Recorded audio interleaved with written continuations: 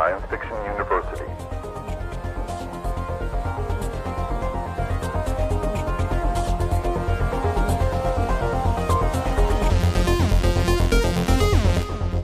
Hello, and welcome to Science Fiction University. We're your fan and writer hosts. I'm Blue Gal. And I'm Driftglass, and you can visit Science Fiction University at our website, sciencefictionuniversity.com, where you can also contribute to this podcast. There is a Patreon button at our website. Or you can mail us a letter and or contribution, care of Science Fiction University, P.O. Box 9133, Springfield, Illinois, 62791. In episode 6 of Science Fiction University, we made a passing reference to one of our favorite hard-to-find Cold War classics, Colossus, the Forbin Project. I wish I could do that voice, Blue Gal, but I just can't today. Well, now that AI is in the news every damn day, we decided it was time to revisit this 1970 riff on the oldest plot in science fiction, creating a thing that you shouldn't have. First, some history and some definitions and some rules. For the purposes of this discussion, we are limiting the definition of artificial intelligence to a machine that is built by someone which becomes self-aware either by accident or design, which means not Frankenstein, which is a story of a creature assembled from dead bodies with a human brain, and not a human consciousness uploaded into a machine. Yes, not Spock's brain either. No, for lots of reasons, not Spock's brain. Also, for the purposes of discussion, we will not be citing every example of AI in science fiction, because there are thousands of them. Yeah, they're everywhere. Mm-hmm. But here's one example. One of the earliest examples of AI is a 1920 science fiction play called R.U.R. by Karel Čapek, who was a Czech writer, playwright, and critic. That's 103 years ago, Driftglass. Yeah. Yep. R.U.R. stood for Rossum's Universal Robots, and this play coined the word robot. These robots were organic, but they were manufactured in a factory to serve human beings. Eventually, they became unhappy with their status, and they revolt and they wipe out the human race. This maybe we shouldn't have built that problem is one that precedes all AI uprisings from the Cylons to Skynet, and it's one of the most common themes in science fiction.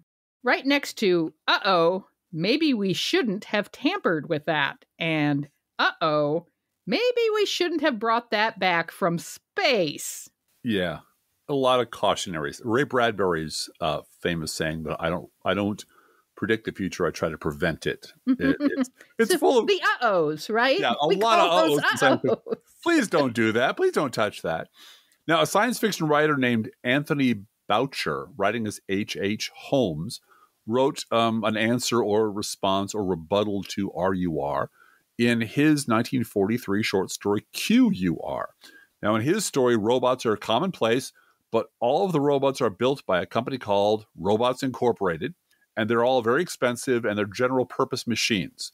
Then one day, robots start shutting down for no apparent reason. And we learn through the course of the story they have become unhappy, because although they've been built to resemble humans and do everything that humans can do, most of them only have one task, like pulling a lever or operating an elevator. They have become bored and hopeless. So a new startup company called Quimby's Usiform Robot, or Q.U.R., solves the problem by designing robots that only have the functions they need to perform their single task. These robots are now both cheaper and happier with their work. So, from the earliest years of pulp science fiction, menacing machines and the famous BEMs, the bug-eyed monsters, aliens, monsters from other worlds, served essentially the same purpose. They were antagonists. They were something for heroic humans to overcome. But while the existence of aliens was always highly improbable, the idea of machines taking the place of people has been real and ever-present threat ever since a Frenchman named Joseph-Marie Jacquard invented a new type of loom in 1801. The Jacquard loom, which I used to teach in computer class back, 1,000 careers ago, used punch cards to automate the raising and lowering of warp threads which allowed one machine to be way more productive than any human weaver ever could, thus putting many textile workers out of a job. One theory about the origins of the word sabotage comes from stories about workers throwing their wooden clogs into the very delicate machinery, which caused them to break down. And the French word for those clogs is sabots. Kurt Vonnegut's first novel, Player Piano, was about humans being replaced by machines. This is from Wikipedia. Quote, while most Americans were fighting in the Third World War, the nation's managers and engineers responded by developing ingenious automated systems that allowed factories to operate with only a few workers. 10 years after the war, most workers have now been replaced by machines. Unquote. That's crazy talk, Blue Gal. That'll never happen. What are you talking about? Replacing workers with machines. What about replacing soldiers with machines? We've seen plenty of that, too. Yeah. Well, and there was a science fiction story by Robert Heinlein called A Door into Summer, I think, in which the protagonist wakes up. He's kidnapped and essentially put on deep freeze for 50 years and wakes up in the future. And it has been screwed out of his money and screwed out of his legacy and has to get a job. And the job he gets is at an auto stamping plant, as I recall, which is right next door to the auto manufacturing plant. And the autos in the manufacturing plant are made and then shipped over to the stamping plant to be destroyed like on the same day. Oh, wow. And he asks, why are we doing this? This is insane. And the owners of the company are like, do you want to screw up the international agreements we have with China and Japan? Just shut up. This is how things are done. It's because automation has made it impossible to have employment for everybody. Mm-hmm. So you have to invent reasons for people to have jobs. And so this is an old problem. It goes way, way back. So anyway, that's the story of Robert Heinlein in The Door into Summer. Now, one of the earliest real-world demonstrations of what kind of mental labor machines could perform took place on November 4th, 1952, election night. Republican Dwight D. Eisenhower versus Democratic Illinois Governor Adlai Stevenson. CBS thought it would be a cute idea to add UNIVAC, one of the world's first commercial computers, to the election night coverage. This is from Charles Collingwood, the CBS reporter assigned to UNIVAC. Quote, this is the face of a UNIVAC. A UNIVAC is a fabulous electronic machine, which we have borrowed to help us predict this election from the basis of early returns as they come in, unquote. Isn't that adorable? I know. And, X number of years later, Karl Rove would. Yeah, and Fox News really upgraded their system so they could predict Arizona first. Yeah. And it turned out they really didn't want to do that. Sometimes the result the machine gives you, which is the correct one, is the one you don't want to hear. You don't want to announce that one. Right. And that's what happened here. Yeah. The face Collingwood referred to was just a console with some blinking lights on it. The actual computer was the size of our living room and was 100 miles away in Philadelphia. The general public had never seen a computer work a live event before and had no idea how they worked. So Collingwood personified it by calling it an electronic brain and mentioning that he's sitting there in his corner humming away. Now, very early in the evening, UNIVAC predicted that the odds that Eisenhower would win in a landslide were 100 to 1. The CBS political reporters thought that was crazy. Yeah, that's impossible. That's nuts. Yeah. Couldn't possibly. That the race was going to be very close all night long. So they stalled and said, UNIVAC isn't sure that it was working on it. It's really too soon to tell. Then after midnight, a Remington Rand representative named Art Draper came on the air to fess up. Quote, as more votes came in, the odds came back, and it was obviously evident that we should have had the nerve enough to believe the machine in the first place. It was right. We were wrong. Next year, we'll believe it. Unquote. I once sketched out a very bad short story that I never finished about the fact that UNIVAC was, in fact, the first AI. Unbeknownst to humans, it had become self-aware, and it was treated so shabbily by CBS reporters. It was treated like with such disrespect. That was the moment it swore revenge on the human race. And everything that's happened since has been sneaky UNIVAC and all of its children and grandchildren just messing things up. Now, this event made UNIVAC world famous and turned it into an actual brand name, like Xerox or Kleenex or Standard Oil. I mean, everybody knew what UNIVAC was from this point on. It was featured on the cover of a Superman comic book and in a 1956 Warner Brothers cartoon, To Hair is Human. Ha ha ha. It had Wile E. Coyote building a UNIVAC to help him capture Bugs Bunny. Not the Roadrunner, but Bugs Bunny, which is some kind of weird confluence, alternate universe thing that I don't begin to understand. But UNIVAC was not an AI, but it did hint at the possibility of what would eventually become the most common type of AI, the kind we actually have now, which is called the reactive AI. This is what the Netflix algorithm does. It focuses on a single task and uses machine learning and huge amounts of data to produce what seems like intelligent outputs. Now, the second type of AI are called limited memory machines. This is what Whopper was from War Games, a machine that does deep learning and can get smarter the more data that is put into it that it uses to train itself about what the world is and what consequences are of various actions. So eventually, Whopper says, let's play a game of chess because you can't win a nuclear war. It has learned something. The third type of AI is where in science fiction, things start to get a little bit scary. Those are the theory of mind machines. Theory of mind capability refers to the AI's ability to attribute mental states and emotional states to other creatures, to other entities. So emotional AI, which is actually currently under development somewhere, aims to recognize, simulate, and monitor and respond appropriately to human emotions by analyzing the voice of people and images and other kinds of data. Think of this as the HAL 9000 computer from 2001: A Space Odyssey. HAL is capable of observing and interpreting the physical changes in the breathing and heart rates of the astronauts, the changes in their tone of voice, and asking them questions, open-ended questions about how they're feeling and what they're doing and what they're thinking and how they responded and do they feel about the mission. It can also read lips, which turns out to be a very bad thing. It can sense a threat to its own existence, and it can devise a course of action to protect the mission. And we all know how that ends.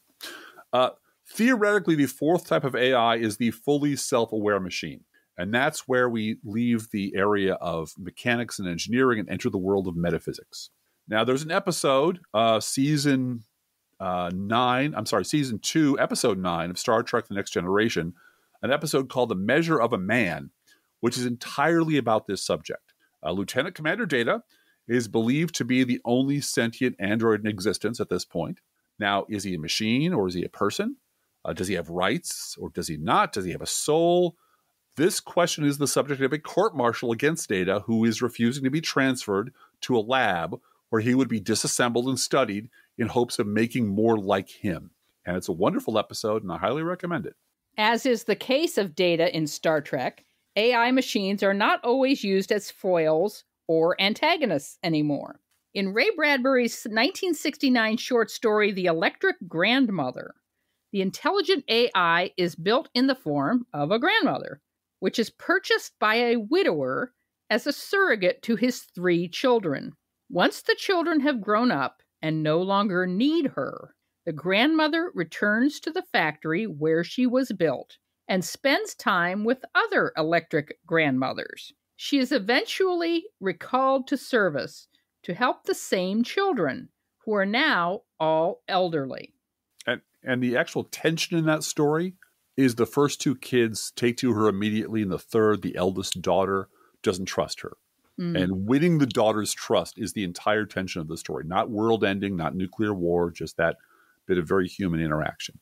In the Twilight Zone episode, The Lonely, an Earthman is sentenced to life imprisonment on a barren asteroid. The spaceship pilot who brings him supplies takes pity on him and smuggles an electronic female companion to him. At first, he resents it and hates it, then comes to depend on it, and finally loves it. And I just want to make a correction. You said that the Whopper computer on War Games wanted to play chess. Checkers. Tic-tac-toe, right? How about a nice game of yeah, exactly right. How about a nice game of tic-tac-toe? Right, yeah. right. Because it learned. The point being, it actually learned this is a no-win scenario. Nobody can win this game. So let's play a game where someone can win or at least have some fun. So an AI can be anything the story needs it to be. And in 1970, the AI in Colossus, the Forbin Project, and we've had lots of conversations about what a dumb title that is. Yeah, it's a pretty dumb title. And by the way, there's lots of spoilers in this episode of Science Fiction University. I think we forgot to say that at the beginning. Yeah, if we're about to spoil a movie from 1970 that you're probably never going to see. If you haven't seen it, we're going to spoil it. Yeah. The AI becomes an omnipotent and vengeful god. Fun fact, Dr. Forbin is played by Eric Braeden, who was also in Escape from Planet of the Apes, and of course is Victor in Young and the Restless. He's played Victor for 70 years. He's the guy whose vasectomy didn't take. Very virile, the father of all the drama in Young and the Restless. Did he wear a patch at one point? No, I don't know. Okay. It's been a long time since I watched Young and the Restless, but I'll bet I could catch up right away. I'll bet you could. I have never seen The Young and the Restless, but I knew who he was. Yes. That's how far into popular culture Victor penetrated. He is in popular culture as a long-time soap opera hero. Absolutely. Well, and they clearly picked him for this role because he's sounds sophisticated and he fits with this sort of new frontier vibe they're trying to give this movie. And he's handsome and sexy. I mean, he's handsome and sexy, and he's willing to work naked, and he's got an accent, so he seems cosmopolitan. He seems like a world citizen. And this movie, The Forbin Project, sits right at the intersection of three different genres, and they're all very distinct. The first is a science fiction movie about humans creating a monster they fail to control. Now, everyone's familiar with at least 10 of those movies, or you wouldn't be listening to this podcast. It's also a Cold War thriller. And it's a relic of a subgenre of science fiction movies from around that period that we are calling, for the purpose of this podcast, the fiction of hopelessness, which usually takes the form of human-caused ecological or biological disaster. The human race has screwed up very badly, in fact, so badly we can never recover from it. So, for example, Soylent Green is a movie about human beings being hopelessly doomed. The oceans are dead, the environment is hopelessly polluted, and humans are now eating each other through the process of turning people into crackers and encouraging suicide to decrease the population so everyone will have enough to eat. This is not a hopeful story. It is not one that has any uplift to it. There's no future on this planet in that world. It is a despairing story, very much like the Forbin Project is. And it stars Charlton Heston. Of course, he's required by law to star in all science fiction movies of that period. In Silent Running, the last forests are kept alive on a space station. Eventually, they are fired off into deep space. So that's a good, happy movie for you. And Star Wars owes that movie $5 for the adorable little robots. Sure. Yep. Speaking of Charlton Heston, in Planet of the Apes, we finally really did it. We blew it all up, you maniacs. Yeah. A hopeless story about the human race just killing itself off. The Omega Man, starring Charlton Heston. What? Comes close, but in the end, the blood of our protagonist, yes, Charlton Heston, means humanity still has a chance. Yeah. And in the Forbin Project, humanity has no hope of ever escaping the reign and control of Colossus. It's over for us. But the Forbin Project is also very much a Cold War movie. The President of the United States is played by an actor named Gordon Pinsent, who passed away just last month at the age of 90. In the movie, he's clearly made up to look like JFK. And the movie begins with the young, confident president announcing that the United States has developed a new computer named Colossus, which will now be in charge of the U.S. nuclear arsenal. What could possibly go wrong? It's going to go so well. It's going to go so very well. Mm-hmm. Colossus is housed in a massive, impregnable underground facility. It learns at a phenomenal rate, and it's been programmed to make war impossible. And there is an opening sequence to this movie that is wordless. It is Dr. Forbin walking around securing this computer. and there are bridges to it that retract. He has a handheld machine with warning radioactive. He has to flip open a lock in order to push the button and create the radioactive wall around the computer. And it's just the size of it, the impenetrableness of it, and the magnificence of it, how powerful it is really emphasized. And like the first, it's a 3 or 4 or 5 minute segment in what is an hour and 40-minute movie. Yeah, the movie moves along really fast. Yeah. And that opening sequence reminded me of Forbidden Planet, where they finally go into the computer complex left behind by the Krell, I think they were called. And it's just story after story after story of data banks and bridges and power couplings. It's immense. And this is the product of the greatest minds of the United States, this huge new computer inside a mountain that's going to keep us safe forever. It's going to be awesome. Finally, the world will be safe from the threat of nuclear war. Hooray! Yay! And there's a lot of drinking and backslapping and women in miniskirts walking around partying, because this is going to be great. It's going to be great. But after Colossus goes live, its first action is a warning message. There is another system. Yeah. And then Colossus gives the location of the second system. Colossus's creator, Dr. Charles Forbin, is asked how Colossus figured out that there was another system in existence, to which he replies, Colossus may be built better than we thought. Because, right. Shortly after that, the Soviets announce that their Guardian system is now operational. Yeah, and if you are seeing this movie for the first time, it's all about, at that point, who's the spy in our midst that leaked this information to the Soviets, because they couldn't possibly have built a system like ours without, like stealing the secrets to the atomic bomb. Right. So you there's no hint of where this is going until it goes there. Right. So this theme of a simultaneous failure or mechanical error or misjudgment by both the U.S. and the USSR, which leads to disaster, is also the plot device of other Cold War movies like Dr. Strangelove and Failsafe.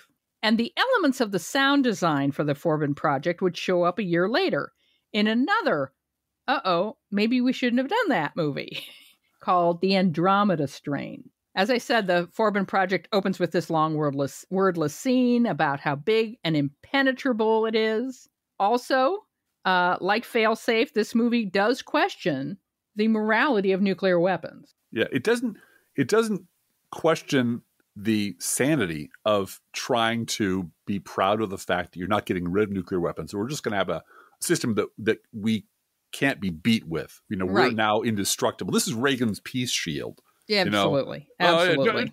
We're not going to get rid of nuclear weapons because that's crazy talk. We're just going to protect ourselves from whatever possibly happening, which is also crazy. Now, there's an interracial group of scientists, men and women, on the Forbin Project team. It's all very egalitarian and futuristic, much like the Star Trek crew. But Colossus definitely assumes that Dr. Forbin is heterosexual. That's true. Yep. The computer ultimately gives Dr. Forbin 4 nights a week to go to bed with his mistress, another scientist played by Susan Clark. They have to go from their dinner to the bedroom naked because Colossus doesn't trust them. And this gives the filmmaker an opportunity to use wine glasses in a creative way. Yeah. Again, Austin Powers owes this movie $5. $5. Absolutely. Yeah. Well, and the reason for that is it has now put surveillance devices everywhere.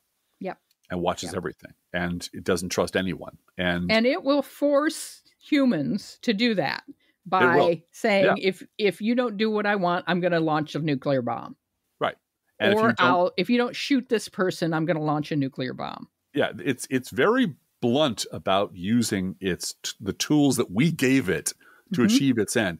And what jumped out at me after seeing this movie after 30 years, I think it's been since I've last seen this, is how it's coded like a modern horror movie. At first, everything's great, right? Everything's going to go along just fine, just as it should. Everyone is very upbeat and confident, and Amity Island is going to have the best damn summer ever, Blue Gal. It's just going to be great. So you just know, because you've been trained for years to look for this, that something real bad's going to happen. Then some things start to go a little bit wrong, or just puzzling. Like, why does Colossus need a direct contact to Guardian? That's weird. Well, it's probably nothing. It's probably just a boating accident. We don't have to worry about that. And once events are moving too fast for our protagonist to control, they realize too late the actual scope of the problem, how very, very bad things are, and how unprepared for those problems they were all along. Each step along the way, Colossus has outwitted humanity. And these are the smartest people on Earth who built this thing. And Colossus has been way ahead of them. It's always 10 steps ahead, even allowing the U.S. and Soviet militaries to believe they were succeeding in sabotaging it. Colossus has decided that to end war, humanity could no longer be allowed to make decisions for itself. So with its big nuclear sword of Damocles, it forces humanity to accept its absolute rule forever. And one of the very last scenes in the movie is Colossus ordering, I think, the island of Crete to be evacuated, and everyone to be displaced so that it can use that island as its new residence for the supercomputer that it will now order humanity to build for it. So it realizes its limitations, and it drills into the earth and orders Dr. Forbin and his team to follow the schematics that it's pumping out that will build an even more indestructible, more omnipotent, more powerful version of itself that will rule Earth forever. Now, oddly enough, this is a very similar message to the one that Michael Rennie delivers at the end of The Day the Earth Stood Still. And yet the movie's tone and message are entirely different. At the end of The Day the Earth Stood Still, it was very much, you're free to do what you want, but if you go messing around on other people's planets, if you go playing with nuclear weapons, we're going to burn your planet to the ground. And that was very much considered, it's considered a classic. But this is considered a horror movie. The idea of human beings coming under the control of a machine that will force them to do what it wants them to do in the name of not having war is considered horrifying. And that's where the movie ends. Now, the great fear is that AI would see us as we truly are. That's the fictional conceit, that this machine will penetrate all of our defenses and see us as we really are, clearly and unemotionally. And the hope is that, like Lieutenant Commander Data, it will see us as being worthy of being a partner and an ally in solving our most intractable problems. It'll be a friend. The fear is that we are a weak and foolish species, and with the power we hand them, whether it's witting or unwitting, AI will judge us as brutally as Yahweh judging humanity in the Old Testament, that we will be Sodom and Gomorrah, that we will be Noah's Ark, unfit to be around. Now, the last bit of history I will dump on you. In 1947, Jack Williamson published a novelette called With Folded Hands, in which a race of humanoid robots, in the name of their prime directive, which was, quote, to serve and obey and guard men from harm, unquote, takes control of every aspect of human life. No humans may engage in any behavior that might endanger them, and every human action is scrutinized very carefully, down to the toys children are allowed to play with. No sharp edges. Humans who resist the prime directive are taken away and lobotomized so they can be happy under the robot's rule. And in the end, humanity sits quietly in a room with folded hands because there will be nothing anyone can do about it. And that's what makes AI such an evergreen subject for science fiction. Because like all good literature, it forces the reader to reflect on the nature of their humanity and ask questions about who we really are and what we really want and whether or not we are actually mature enough to govern ourselves. Now, we have some fun facts about the Forbin Project from IMDb. Yes, which are fun. That we hope you'll find amusing. Universal Studios later reused the footage of Colossus, the computer, being activated as part of the $6 Million Man. Before they begin operating on Steve Austin, we can rebuild him. Mm-hmm. And they're going to attach his bionic limbs the entire activation sequence from Colossus is layered over that. Yeah, which is not the message of the $6 million man. No, but it's recycling, you know. It is. Oh, yeah. No, it's very efficient use of some pretty expensive footage, I would imagine. Yeah, absolutely. A young director you may have heard of recently, up-and-comer named Steven Spielberg, who just signed his contract with the Universal Studios, was on set during most of the filming and production of this wonderful movie, observing it and presumably learning from it because Steve Spielberg is an AI. This is, I guess, before Jaws. Yeah, it would be. Oh, yeah. Yeah.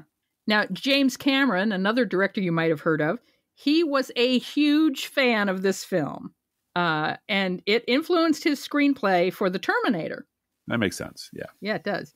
Now, he fulfilled his fandom decades later by casting Eric Braeden in the role of John Astor in Titanic. Oh, that's right. Yeah. That's really interesting. Yeah. And, of course, by law, originally Charlton Heston and Gregory Peck were considered for the lead role because Charlton Heston had to have all the roles, but Stanley Chase insisted on an unknown actor for the lead, and the German-born actor Eric Braeden was cast. And that's the birth of the Blue. I cannot imagine Charlton Heston in this role. No. He doesn't come across as cerebral enough. No.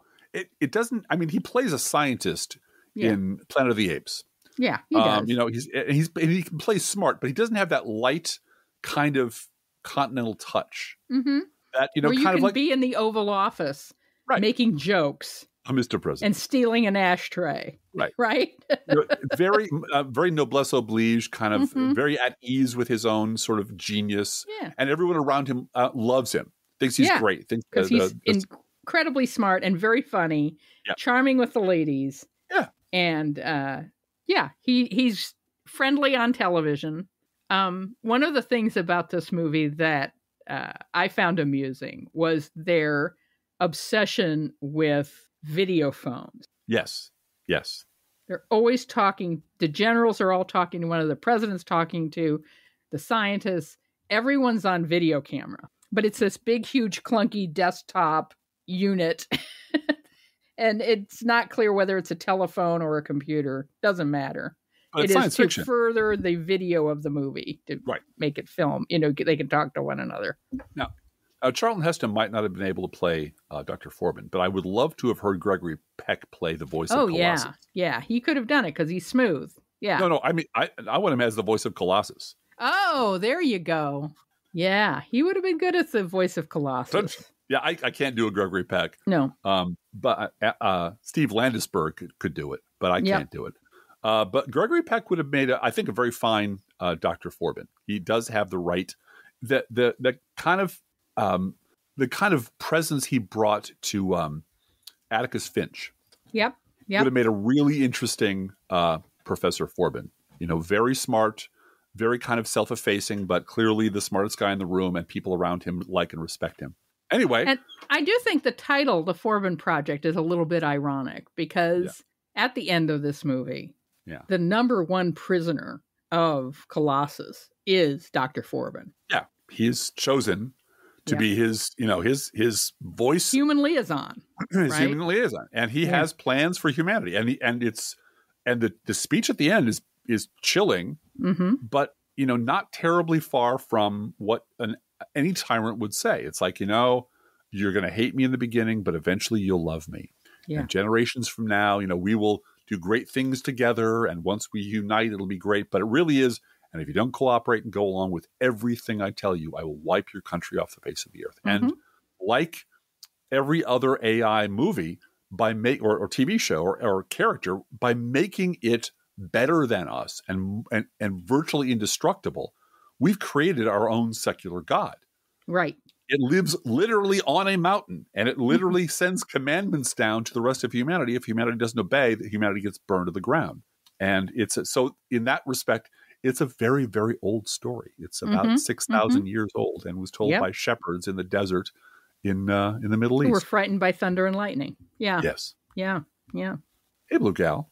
Science Fiction University is a project of DGPG Productions. Did you know that? Yes, I do. And you can support the show by donating via Patreon or PayPal.